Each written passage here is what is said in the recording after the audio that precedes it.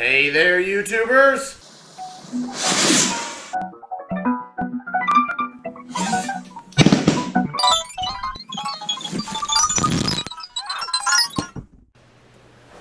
Hi there! Dr. Sheep here. Welcome back to another chemistry video. How's quarantine going? Who am I kidding? By the time you see this, it's over. Right? Right? Anyway, we've finally finished all the metals and the things that are close to metals on the periodic table. There are only 3 sections left to talk about, and only 4 videos left in the series. The 4th video is on bonds. But I digress. Today we're going to talk about the nonmetals. Duh. Now the noble gases and the halogens fall into this category, but they deserve their own video. So we're going to talk about the other 6.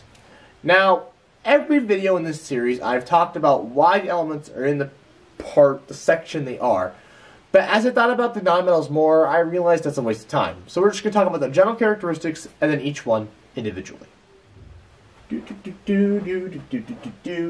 Hello. The nonmetals. The nonmetals. So nonmetals don't have metal characteristics. Duh.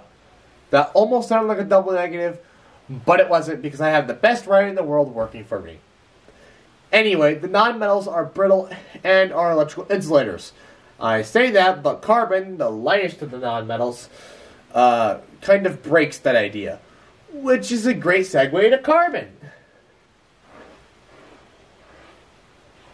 Do people still moonwalk? Is that a thing? Carbon is more important than you think. It's relatively abundant on the Earth's crust. For one thing, you're made of carbon, just like all life on Earth. However, this is an asterisk next to that. By mass, you are mostly oxygen, another nonmetal. The largest percentage of atoms in the body is hydrogen. This makes sense. And you need 2 hydrogens to 1 oxygen to make water, which the majority of your body is made of. By mass, carbon comes in second, and by quantity, it comes in third. Even though you are made of a lot of oxygen, carbon is like the glue that holds it all together and makes everything work. Why is carbon so important?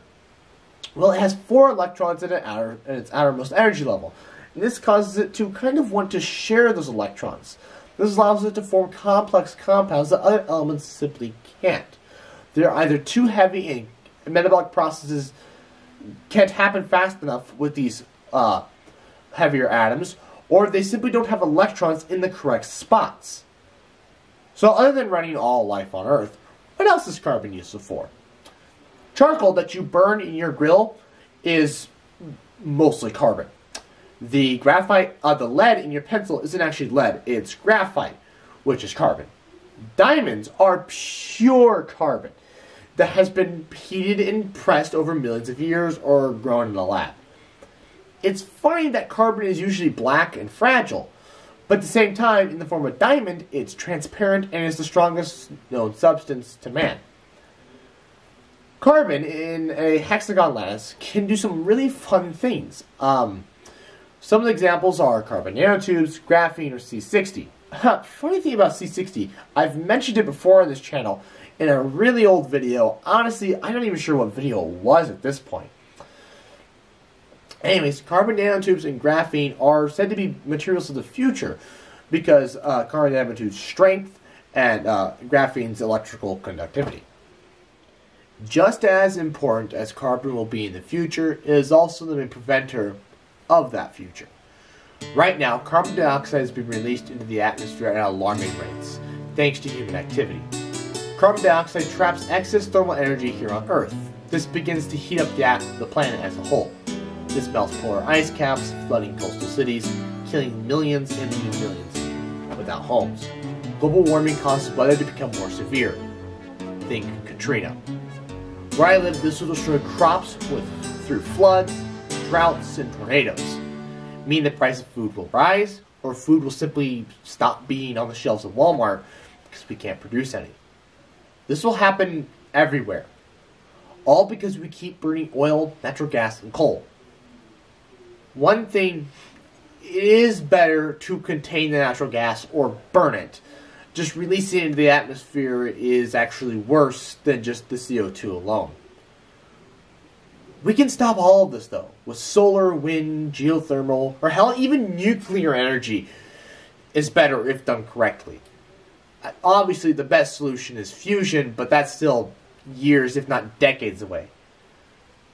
We can make a difference. You can make a difference. That's why when I reach or have reached 100 subscribers, I'm planting trees. And will continue to do so as the channel grows. Yes, I could just plant trees myself. Yes, this is a criticism. It's a fair criticism. But this channel gives me the tools to achieve my goals and to help the world. So subscribe and plant a tree. The world will thank you for it.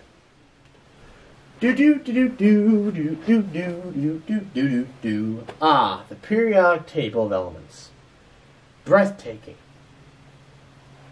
Oh, hi there. I didn't know you were there. What's that? You're wondering how I know all of this information? I'm flattered. Well, I have online sources as per the usual. They're in the description. However, I do have a book I get most of the information from. That book is The Elements, a visual exploration of every known atom in the universe by Theodore Gray. It's an absolutely wonderful read if you're interested in the elements or chemistry, or it's just a great read in general. I read it when I was in like 7th or 8th grade. Anyways, enjoy the rest of the video. Oh, whoa, this video got dark fast.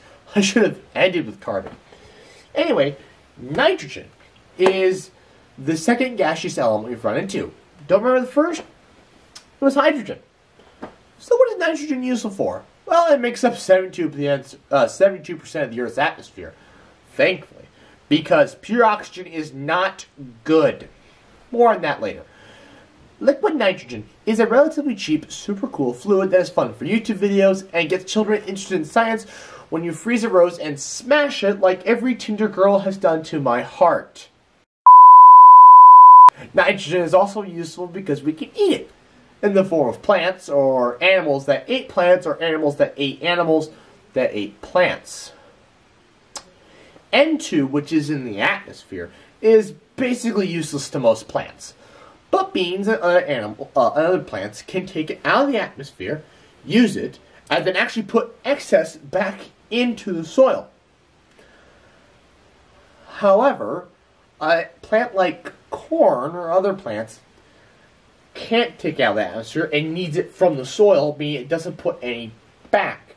And the beans or other plants simply can't put enough nitrogen in the soil to feed corn. And so a supplement amount of nitrogen is needed. This is where we get ammonia. The process for taking nitrogen out of the air and converting into ammonia that can then be put in the soil was the most revolutionary technology for agriculture before the introduction of GMOs. You know, the more I look at the nonmetals, the more I realize just how essential they actually are. Oxygen is important and very dangerous. For a combustion reaction to happen, or for anything to burn for that matter, which would be a combustion reaction, you need oxygen. You should know that if you're a Cub Scout, or a Boy Scout. Or Girl Scout, maybe. I don't know. Fun hypothetical here. If the atmosphere were 30% O2, or like anything higher than 21%, which it is now, in theory, things could randomly combust. They just randomly burst into flames. Liquid oxygen, which is pure oxygen,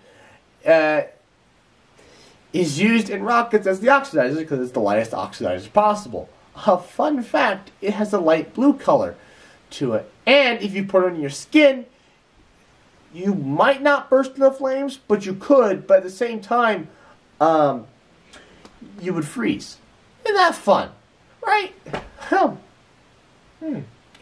Oxygen is also in water, which is important to almost, if not all life on Earth. Much like you are mostly made of water, most of the Earth's crust is actually covered in water.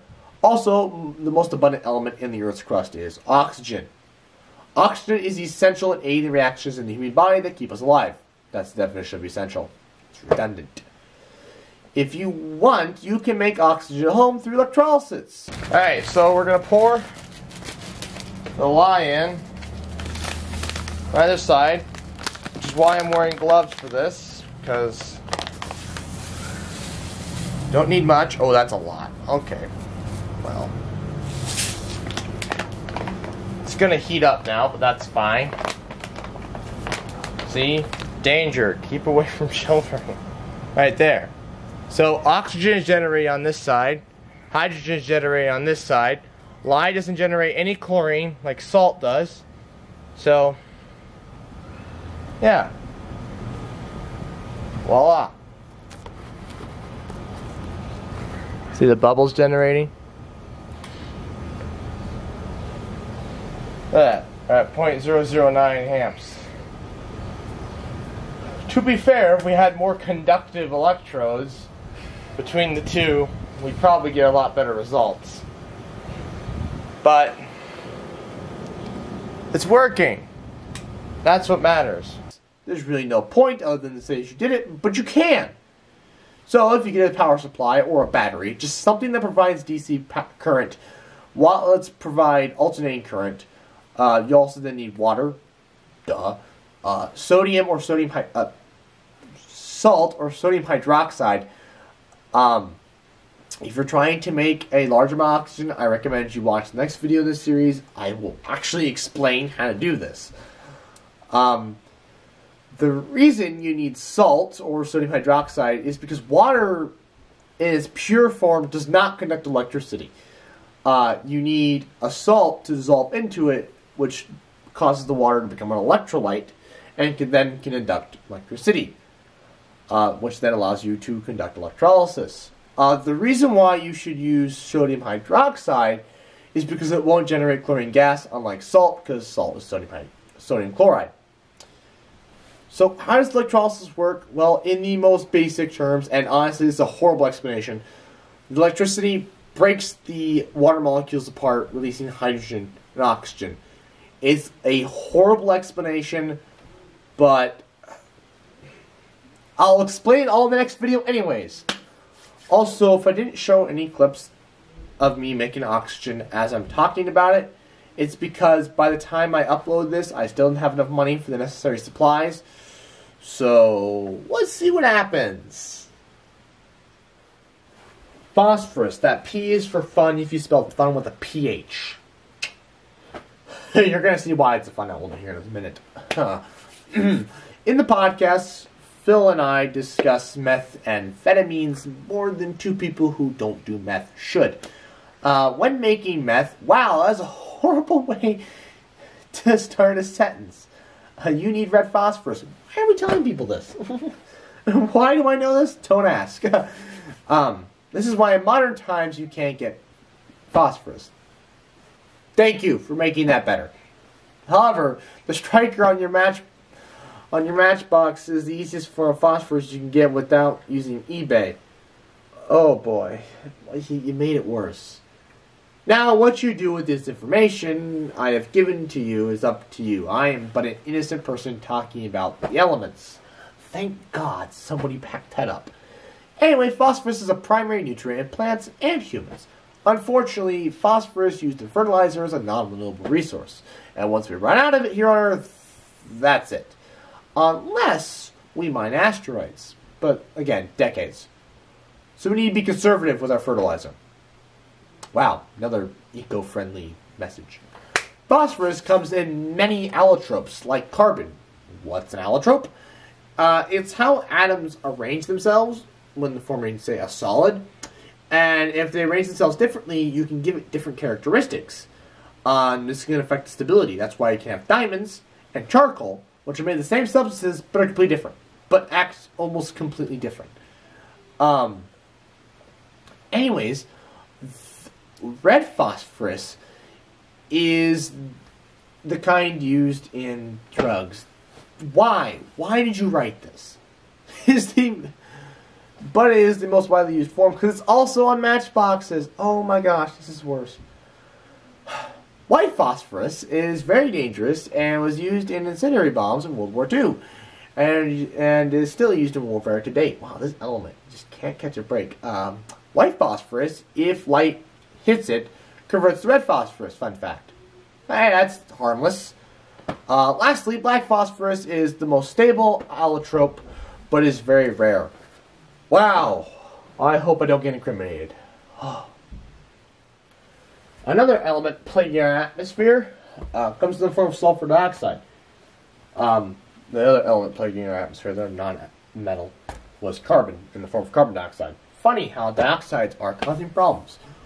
Now, sulfur dioxide causes acid rain when it dissolves into water in our atmosphere to create sulfuric acid. Sulfur, in general, though, isn't that dangerous. It's actually a secondary nutrient for the human body and plants. Sulfur, in general, though, sulfur has many uses. One of them is in its pure powder form as a pH balancer for gardening. Its other main use is in sulfuric acid. Sulfuric acid has many applications, from strong household cleaners to old lead acid car batteries. Sulfur is a very smelly element. If you burned it, it would smell like rotten eggs. I'm sure we all can imagine what that smells like. Sulfur compounds are usually responsible for sweat smelling badly. You know, we do have sulfur compounds in our bodies, and well, it just happens to be in our pits. One fun thing you can do with sulfuric acid, with the proper safety equipment that is to react it with, like, say, toilet paper or normal paper or sugar to produce carbon. Speaking of carbon and sulfur, sulfur is also one of 3 ingredients in gunpowder, as is carbon. Funny thing about carbon, it giveth life and it taketh with bullets. Fun fact, for those of you watching this in the future, I could have gotten this done, oh my god, hours ago, but I blame Phil. The last non-metal that is not a halogen or a noble gas is selenium. Selenium is an essential micronutrient for plants and animals, actually. Like most things, though, too little will kill you and too much will kill you. However, you don't need a fancy vitamin to get enough in your diet. Just eat Brazil nuts, unless you're allergic or guess you don't like them. Selenium is used in xerographic photocopy. Hope I said that right. Which is an interesting process that you can read about in the book on the elements. It was also used in light meters for photography, but digital photography has since killed that because you can see what your picture will look like in real time. No need for a light meter. All in all, selenium, in my opinion, is a beautiful element to own a sample of. In some spots on the samples that I own, it almost looks like a metal. Last fun fact for this video. I got this from the YouTube channel Periodic Videos, link in the description. They say it is similar, it has similar chemical properties to sulfur. So if you work with it a lot, do a lot of experiments with it, you can go home smelling awful because it will replace the sulfur in your, the sulfur compounds in your sweat with selenium compounds, which smell worse. Well, there are only a handful of elements left in the series and only 2 videos left before the bonds video. Join me next time when I talk about the most dangerous elements in the table, the halogens. But in the meantime, I'd like to thank you all for watching. Please like, comment, share, and subscribe. New videos ahead every other Friday, 2 p.m. Central Time, and good night. Subs for trees, subs for trees, subs for trees, subs for trees. Oh, you're still here? I thought I told you to go home. Oh, you want more? I'm flattered. Check out the playlist. If you want exclusive content, check out my Instagram, Dr_sheep_YouTube. That's all lowercase. If you want to help the earth, subscribe. When I reach 100 subscribers, I'm going to plant 10 trees. If you feel that's too small, then check out my channel chart where I lay out even bigger goals. Finally, stick around for the next 20 seconds to give me that sweet watch time. Bye!